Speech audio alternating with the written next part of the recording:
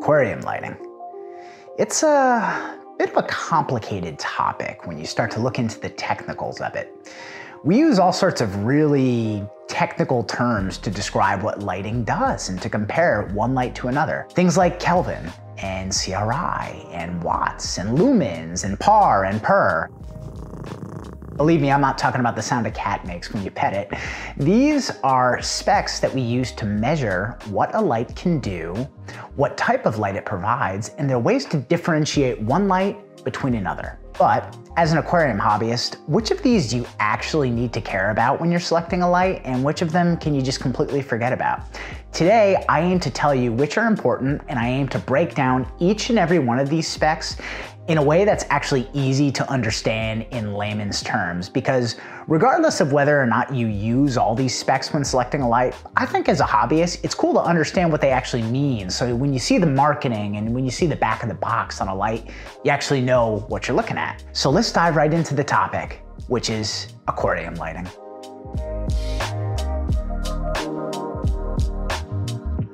So let's talk about a few of the different lights available on the market, and then we'll discuss which one is the most popular in the hobby today.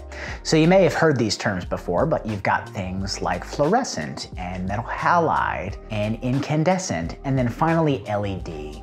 And LED, as you probably know, is the most popular type of aquarium lighting on the market today, and that's for a few simple reasons. Number one, an LED light can produce the same amount of light as, say, a fluorescent or an incandescent for far less power. So it's gonna be a lot more energy efficient, which is good for everybody. It's good for your wallet and it's good for the environment. So that's what you'll primarily see on the market today from the big manufacturers. And they only get cheaper and cheaper as they get easier to manufacture. So we're gonna focus on LED lighting, which stands for light emitting diode today, because that tends to be what most aquascaping and aquarium hobbyists are using today.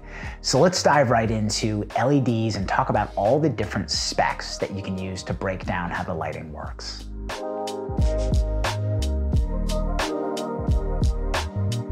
So when you're purchasing a light for the first time, on the back of the box or on the website, you'll most likely see something that looks like the nutrition facts of the light. And these have all the different specs listed on them. So one of the first ones you might see is the power consumption or the wattage. And this basically tells you how much energy it takes to run the light and produce the amount of light that you're seeing. So as I previously mentioned, LEDs are remarkably energy efficient. So they take far less wattage than something like a fluorescent or a metal halide to output the same amount of light. Why is that important? Well, at one point in the hobby, it was widely regarded that wattage was a good way of measuring how effective a light is. And there was even something called the watts per liters or the watts per gallon way of measuring the effectiveness of your light. However, this isn't really a good way to look at lighting for multiple reasons.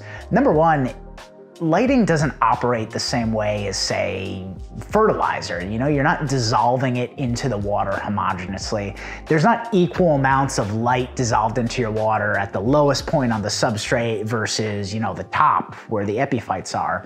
Instead, light sort of dissolves via the inverse square law. So as it hits the water, it gets weaker and weaker and weaker and weaker and spreads. So it's a little bit more complicated than that. So the whole watts per gallon thing, it's just outdated. But if you're comparing the wattage or the power consumption of two sort of equally sized, equally priced lights that are both LED, it might be a good benchmark to get started, but it's far from the end-all be-all that we once thought it was for measuring the effectiveness of a light. And that takes us to the topic of lumens.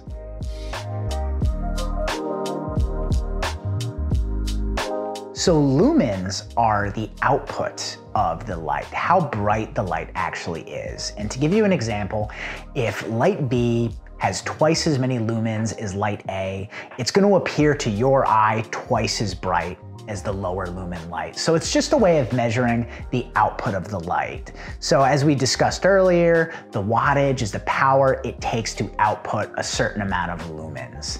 And if you take how many lumens is produced per watt, that's how you get your efficiency. And like we said before, LEDs are incredibly efficient. So are lumens a good way or not to measure the effectiveness of your light? Well, not really.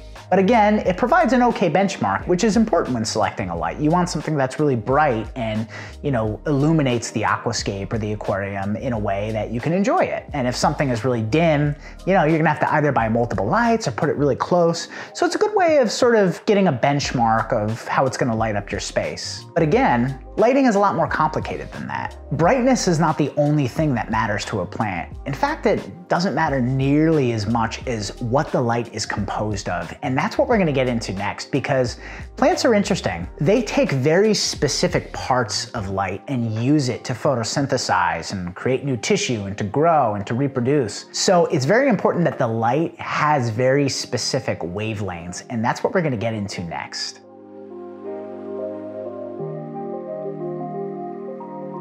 And that brings us to the topic of PAR, which stands for photosynthetically active radiation. And the first time I heard that term, I was like, whoa, that's a mouthful. I don't know what that means. But look, if you actually break it down into its words, it's not that complicated. So let's do that right now. Let's break it down. Photosynthetically, well, that sounds easy enough. We know that photosynthesis is the process by which plants create new tissue, and they grow and they reproduce using light as a source. They use the light, and they use carbon, and they use oxygen, and they use water to create carbohydrates, which allows them to grow, and light powers that process. So that's easy enough, photosynthesis. Active radiation. Whoa, radiation, that sounds scary. Well, actually, I know it has a negative connotation in sort of the human world, but radiation really just means any source of energy that something outputs that travels at the speed of light. So all the lights in your home are outputting radiation because they're outputting lumens that are traveling at the speed of light and are visible to your eye.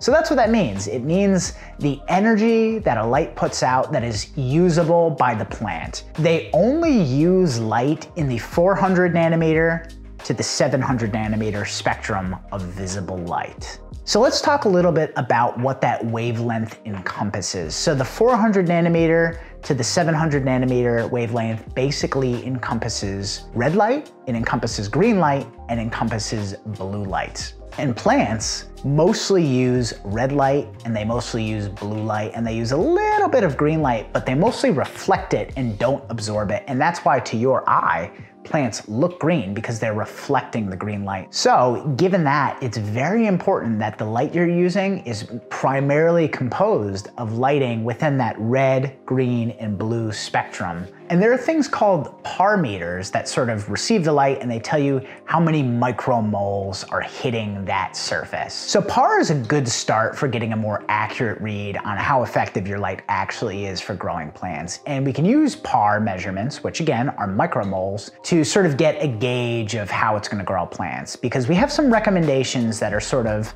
accepted by the community. And those are the following.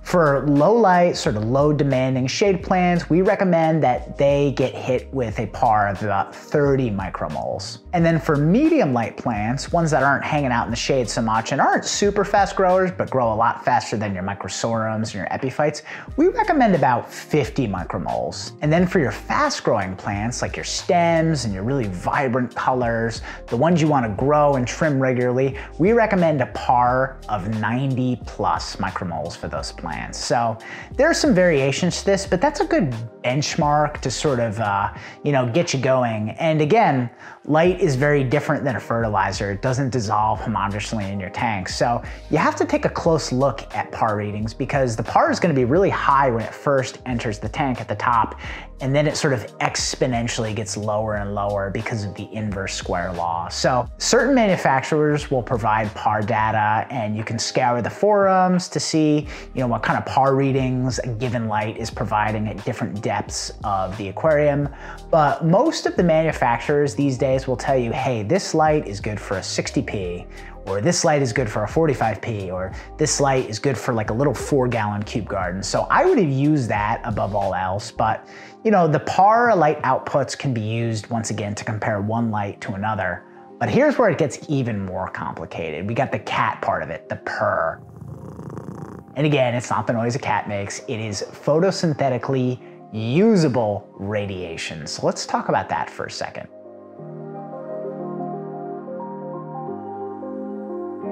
So we discussed earlier that plants use light that comes in at the 400 to the 700 nanometer wavelengths. But here's the thing about plants, they don't favor all of that light equally. In fact, they really favor the red, and they favor the blue the second amount. The green light that hits them sort of is reflected as opposed to being absorbed like the reds and the blues. So PER is a way of measuring what percentage of the PAR that is hitting a surface is actually usable by a certain organism.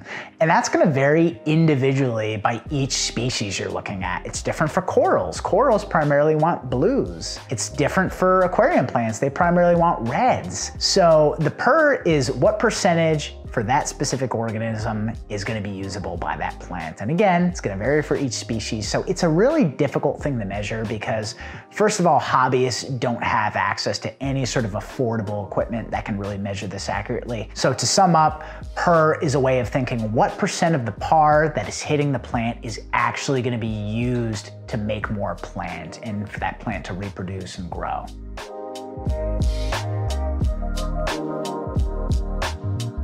And next up we have color temperature, which I think is one of the most important stats to consider. So color temperature is measured using the Kelvin scale, which ranges from 1000 to 10,000.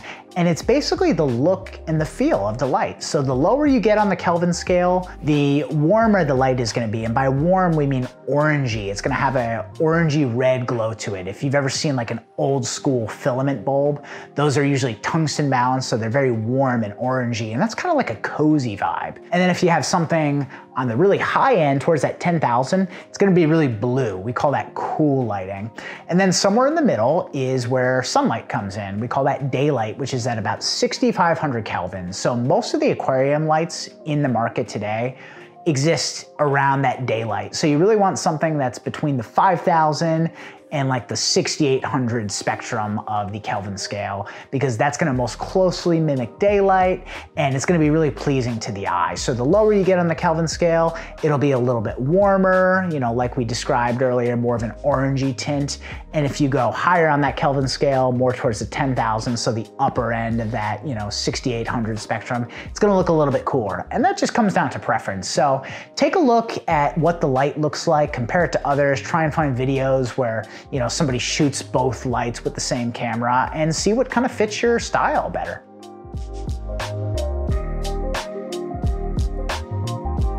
And finally, we have something called CRI, or Color Rendering Index. And this exists on a scale from 0 to 100. And basically what it does is it tells you how accurately the light will render colors using daylight as a reference. So to put it in perspective, let's take an apple that you go out in the sun, 6,500 Kelvin lighting, you say, okay, that's what an apple looks like, that's what the red looks like. And then depending on the CRI value of your light, they will either render that out accurately, so it will look the same, or it will look much more faded and less vibrant. So a CRI that is above 80 is considered good. A CRI between 90 and 100 is considered excellent. So you'll get very accurate colors with CRI in the 90 to 100 range. Below 80, you could be getting into a little bit trouble. And if you're buying, you know, budget lighting off of Amazon, or if you're doing some DIY work, this is where you may want to take a look at the CRI and make sure it's not a super low level, or you might get like really faded, inaccurate colors.